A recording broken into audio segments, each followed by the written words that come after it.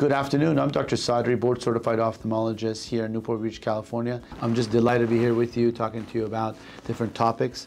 Today's topic we're going to be talking about is called a sty, or in medical terms, Chalazion. And you get this all the time in the clinic. There's patients come in that describe a little bump on the eyelid, usually in the upper or lower eyelid. The onset is acute, so it's not chronic in nature, and typically comes and goes and can be really annoying and sometimes painful. The typical question is, well, why is this? Why am I getting this? And I get them all the time.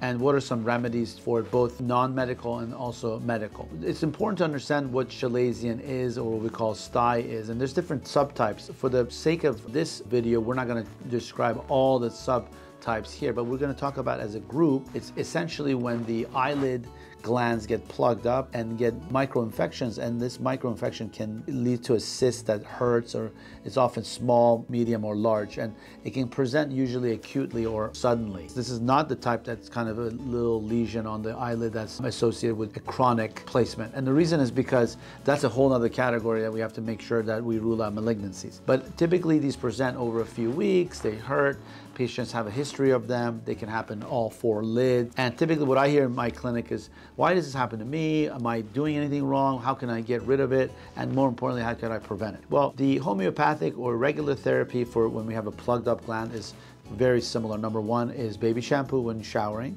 Number two, hot compress. And number three, you may need a bacterial antibiotic, and you can buy those now over the counter. And let's talk about that. The reason we use a hot compress is because that allows the pores to open up and allows for these glands to work properly. And essentially what happens is when the glands don't work properly, they get infected from the normal bacterial flora on the eyelashes. And we prevent, not treat, that using the shampoo and also the hot compress. Once you get it, those two treatments are not going to really do anything. We have to treat it potentially medically. And depending on the size, if it's a small, otherwise painless sort of Chalazion or what we call sty, we can use the first two remedies plus the antibiotic ointment to treat it. And that typically takes care of it. If it's medium or large, you may need to be on oral antibiotics. And if it's really big, then we might have to do incision and drainage in the clinic. Typically those are rare, but they can occur. The other subtype is the ones that come and go and they change in size, and the patients describe them as coming and going. Sometimes what we could do is inject a little steroid in them as well, and all of that's done in the office. But the biggest factor is, how do I make sure it doesn't come back? I think the biggest thing is baby shampoo, hot compress religiously.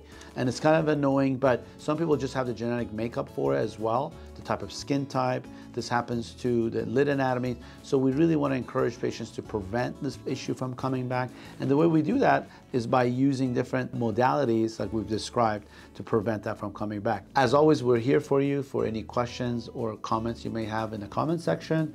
Please don't forget the subscribe button and the like button, and we'll be here for you.